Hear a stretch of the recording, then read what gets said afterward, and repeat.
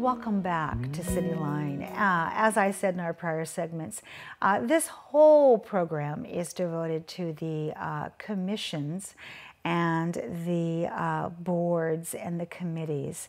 There are 28 of them that make up our beautiful grit city here in Tacoma. And right now, for the next 15 minutes, we'll be talking with the Tacoma Arts Commission.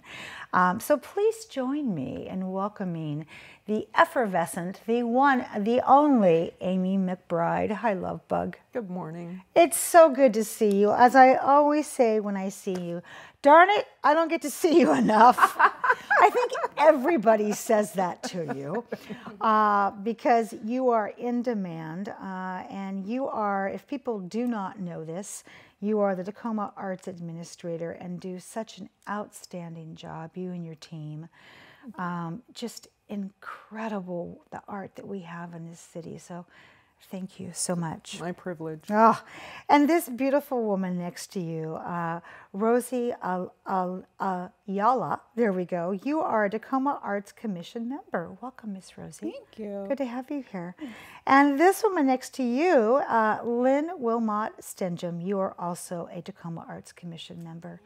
Thank you, all three of you, for being here today and taking time out of your busy schedules, because as we're going to find out, you two have other things you do during the day before you sit on the Art Commission once a month. So, Amy, Tacoma Arts Commission, we were talking in the green room, it's one of the oldest commissions in Washington State, isn't it? Yeah. How old is it? It was established in 1965. Wow. So it's even older than me, a little bit. I was two. I can say it. I was 2 years old at that point. So what is the Tacoma Arts Commission for somebody who perhaps is not aware of it? Well, the Arts Commission itself is the body of 15 volunteers, of which Rosie and Lynn are representing today, who are appointed by the City Council, and they advise the City Council on any matters related to the arts in our city, policy, funding, public art, and we can talk a little bit more about that later. But it's really a group of folks that help set the foundation to allow creativity and artistic practice to thrive in our community. Oh, I can just hear our viewers going, "Oh, I want to be on that committee," or at least that's maybe me. What are some of the projects and programs that the Tacoma Arts Commission works on that we might be familiar with? Well, one of the important things that they do is funding artists and arts organizations. So that's more enabling the artists and arts organizations to do fantastic things. Yes. We also do a lot with public art in our city, and then generate programs like Arts Month in October to really celebrate the arts. We experiment with things like an Artist in Residence program around issues of homelessness. We have a poet laureate. There's a call to the poet laureates out right now. So if you're a burgeoning poet or a practicing poet and you want to participate in that space, look for that. And a variety of other training and capacity building, whatever we can do to kind of insert our ways into the civic environment to make our community whole and healthy. Yeah, and I want to add to that, you do such a beautiful job of welcoming artists at any level to participate and to express themselves here in the city, whether they're just getting started or whether they're someone who has had their work shown at Tacoma Art Museum. It doesn't matter. It's just, it's show up and create. And I love that because it gives us such a beautiful stage to look at different journeys of our artists and inspire all of us, be it food, textiles, pottery, dance, spoken word, painting. All mediums are welcome. And we just did a great job of balancing those out here in our city. Rosie, tell us, why were you interested in serving on the Tacoma Arts Commission, and also how long have you served? So this is my second year. I started last January. My initial interest really came from the way that arts help people process and deal with things. So my experience really comes from art as a therapy. But I've been a lifelong advocate of the arts, and I'm really happy to be on the commission in a way where I myself am not an artist, but I can represent and speak on how it's affecting those that are not artists. I love that. Well, I have to tell you that Julia Cameron would argue, well, she would disagree with that because she writes the book The Artist Way. She would say we're all artists in some ways. What do you do during the day?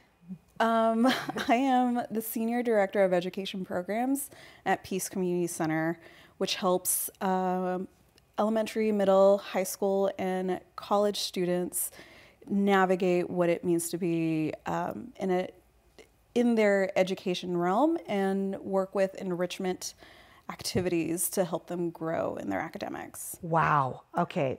How lucky are you to have this? So lucky. Man. Okay. Hello. Because what you do during your day is directly reflected in terms of what you bring to that commission. Absolutely. That is outstanding. I love that. So, when you think about something that you are most proud of, then Miss Lynn, we're going to get to you down there, to have worked on, or or something that maybe perhaps has affected your time in terms of service, what would it be? I think as we think of how we're responding to the community and our efforts and energies towards equity and ensuring that all of Tacoma has some art representation, when I learned that the office is really emphasizing this, I became very excited. And I think that with funding projects, with any introduction of new artists, we ask that question. And we're really trying to infuse this throughout the town. Yeah. One of my favorite projects the Tacoma Art Commission has recently been involved with was the Homelessness Project. That was incredibly powerful and relevant. We had the author and the illustrator and the person who just burned with desire and started the program here on the couch, and I just couldn't believe what was happening and watching the videotapes, and I felt it really united everybody. It was beautiful. Lynn, why were you interested in serving on Tacoma Arts Commission, and how long have you served? This is my second term, I think my fourth, going into my fourth year. And when you say term, each term is for how long? 3 years. Okay. And I was really compelled to get involved because I've been very fortunate. I danced professionally for over 20 years in North America and in Europe. And I've been able to create programs in Tacoma, arts programs for people to get involved in. And I felt like I was in a place that I wanted to give back and help other artists. You know, as an artist, my whole life, I know that it can be challenging at times. And to be able to have the opportunity to support and champion artists and arts organizations in the city that I live in with my family, it was really compelling for me. I have to tell you, I'm sitting here going, oh, I love what you just had to say. Because for younger artists, and I can see Amy shaking her head when I say this, so many times it's approached with a competition, not collaboration. See, I told you, she shook her head. And with wisdom and age, we understand we're all connected. But we need mentors that help us understand that it's not competition. We're all connected here. And what can be more connecting than a dance troupe? And you certainly have that with you. Why are arts, Lynn, and culture, do you think, important to our community? Oh, in so many ways. I think a couple of years ago, the Americans for the Arts did an economic impact study, and Tacoma and the Arts Commission was a part of that process. And when the results came back, through many, many cities all around the country, overwhelmingly the results were indicating that it brings economic vitality to a city. I think that, and when I look at our young people and our students in their education, we know that when kids are involved in the arts in a significant way, they're much more likely to graduate from school, much more likely to give back to their communities, much more likely to not struggle with depression and to connect well with others, which is something I think we all want for our communities.